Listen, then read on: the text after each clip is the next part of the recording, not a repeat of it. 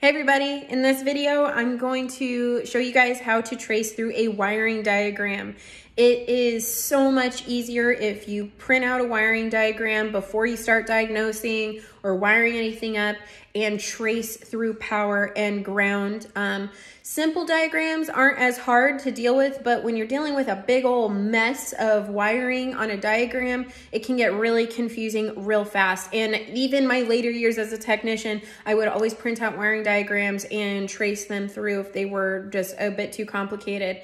So don't feel like that's just a beginner thing to do. That's what a lot of professionals do. It makes things a lot easier and faster. Again, we're always trying to be faster and more efficient at what we're doing. So I'm gonna flip the camera here.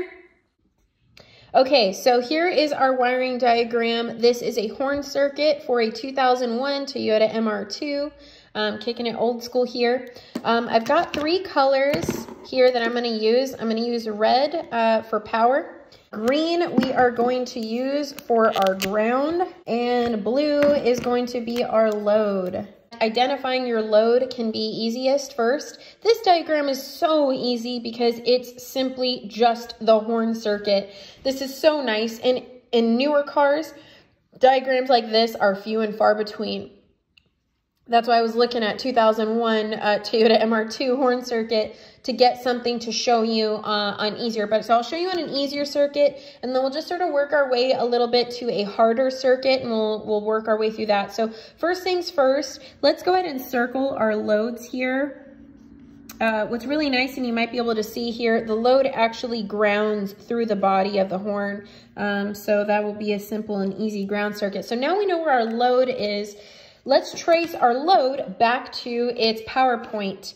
So we know that both of these are getting voltage from the same. You can see here, they're not sharing it. If I had a wire coming into the horn, coming out of the horn, going into the next, coming out, that would be a series circuit. But since I've got power coming in, just because it's sharing the connection for power doesn't mean anything. I'm still gonna have 12 volts going into this horn, 12 volts going into this horn. You can see that traces up to, and it even tells us here on the left side of the firewall in the engine compartment is our horn relay. This is normally open until you energize the switch down here. So if we look at this here, we can trace this. As long as the horn switch is on, I will have, let's see, we've got hot at all times, our horn fuse that is powering both our coil side and our switch side of the relay. So if you are pressing on the horn switch, and right here, and I forgot to put our load, because this is a relay circuit, hopefully you watch the relay videos, our load on our coil side is actually, or I'm sorry, on our relay coil side is actually right there. So we've got two sides of the circuit here with different loads.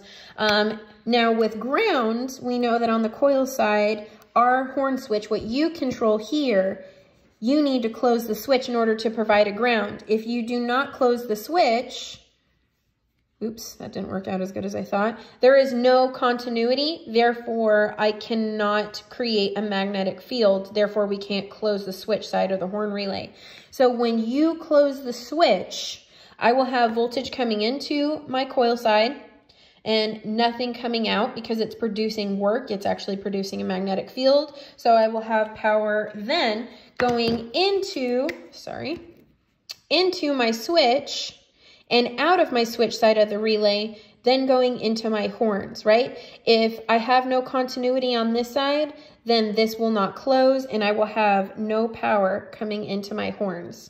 So I like tracing through with colors like this. This circuit, it's almost not necessary, it's not really necessary unless it makes you feel more comfortable, simply because this is just the horn circuit.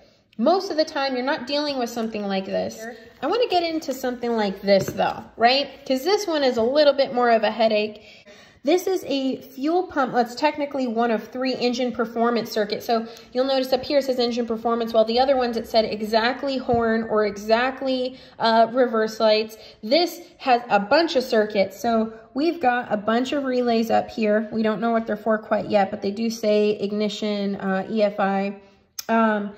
Then we've got a fuel pump, which is actually what we're going to be looking at. If I look down, I've got all kinds of stuff going on down here. I've got a combination meter. I've got a light. That is actually the symbol for an LED. I've got all kinds of fun stuff in here. I don't need to be dealing with all of this. Let's say I've got a fuel pump issue. I have diagnosed that I'm not getting any power to a fuel pump, right? So this is a fuel pump circuit. It's showing my fuel pump right here. Let me see if I can actually zoom in. Okay, so if we're looking at this here, what we're looking at is, again, let's use blue, appropriate colors here. We've got blue for our load. This is our fuel pump right there, right? You can even see the little piece of candy looking motor right there. That's our fuel pump. Now we need to trace ground side. There's one in and one out. You can see right there, it tells us a little ground symbol. I know it's hard for you guys to see probably. I will try to share this circuit with you via Canvas so you can see closely. But we've got ground. You can even tell because it says G905. That G is telling us that that's a ground as well, but it's always accompanied by a little symbol there. So we know that that's our ground. Nothing's controlling the ground. In this case, it's what is controlling power into it. So let's trace our power here. This one's a little bit more complicated. I've got power coming from, trying to draw this really lightly here, from this first relay. It says circuit opening relay. So this relay needs to be closed in order, and we'll trace that. Let's say the relay is closed. Our relay over here is going to have to be closed as well. So this is going through circuit opening relay and an EFI main relay. We'll look at what controls them here in a moment. But for right now, we can see, trying to separate all this here, that this is coming from an EFI fuse. Okay, so we know that from our EFI fuse, I should be getting power into my EFI relay. And if my EFI relay closes, it will then give power to my circuit opening relay here. So let's go ahead and see what controls these. I'm going to just get rid of this ink here now that we've traced through that. If you're doing this with a highlighter, if you have any thin-tipped highlighters, it makes things a little bit easier. I'm using dry erase markers, which are not the easiest. But let's figure out where what's controlling our relays. So if we know that we're using our circuit opening relay and our EFI main relay, let's look at where our relay is getting actually power from. So we know that this here is a load. So we'll make our coil blue here and our coil blue here. Now that we know that those are our loads in those, because this is our control side of the circuit, what is feeding voltage there? So we've got coming down to this junction here, and this is going to cross over here. This is our ignition switch. So as soon as you turn on ignition, this is where this relay will close and allow us to go through the next relay, right? Now, let's look at the ground side of that part of the relay. So if we're looking right there, I can see that my ground actually grounds out through my engine control module. You can't see down here, but it is written. It says engine control module. This whole piece here is my engine control module. But this is my ground side. So my engine control module is going to provide a ground to that relay. Let's do the same thing for the other relay here. This wire is actually going to go all the way down. You guys can't see where I'm drawing here. But this one is actually going to go down into our engine control module to our EFI. Then coming out on the ground side, but if you actually look, we can see 1 and 2. So 1 is our power, 2 is our ground coming out. They flipped it here. There's 1 and 2. So those are some things that you can take a look at. So the ground for this relay comes through here and is also a ground. It shares a ground with our ignition relay that grounds out here. So it's constantly grounded. It gets power from, it switched power from our engine control module. When I have my key on, I should have power going in and nothing coming out. I should have power going in and nothing coming out. And with all that, I wish I had another color here because I don't want red everywhere. But as long as those are working properly, I should close my switch. We know we've got power coming from here. And if my relay is working properly, I should have voltage at connections 1 and 3, which will then lead into my circuit opening relay. And I should have voltage, as long as everything's working properly, at connections 5 and 3 coming out into my fuel pump. If my fuel pump is not working, the first thing I'm going to do is test for voltage going into the pump. If I have voltage going into the pump, then I'm going to test to see if I have voltage coming out of the pump. If I don't have any voltage coming out of the pump, I'm going to replace the pump because it's not working, even though it's getting voltage and ground.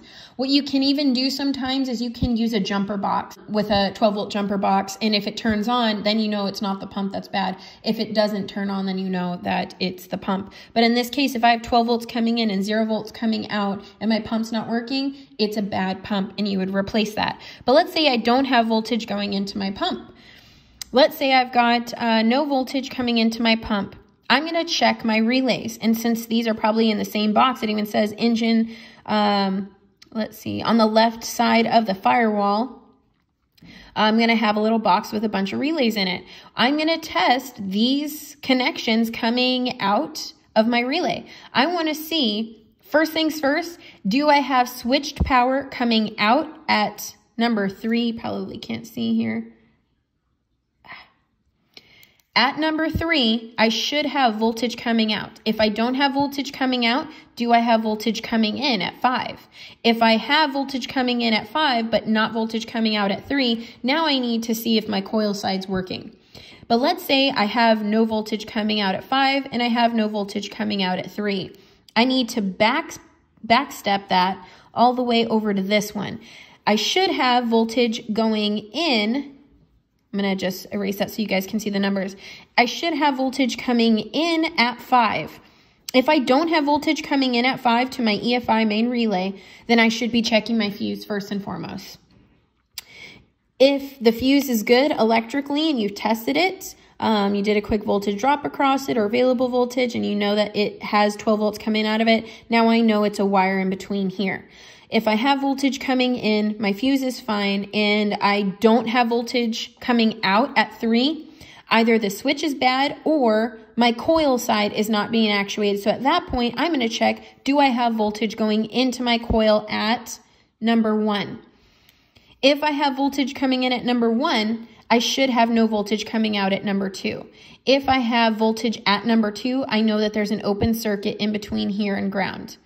If I do not have voltage, let's say I've got voltage coming in, but no voltage coming out, and my switch is still not working, my relay is bad. It doesn't matter what side of the relay, my whole relay is bad. So that's something that we're looking at here. So it's the same basic principles that we're applying, and you can look at this entire circuit. If you look here, if you're highlighting everything, we're only working in this tiny little chunk. So it goes from being complicated to not very complicated. So I'm hoping that this helps you guys out. Let me know if you have any further questions. Hopefully this is helpful. Thanks, guys.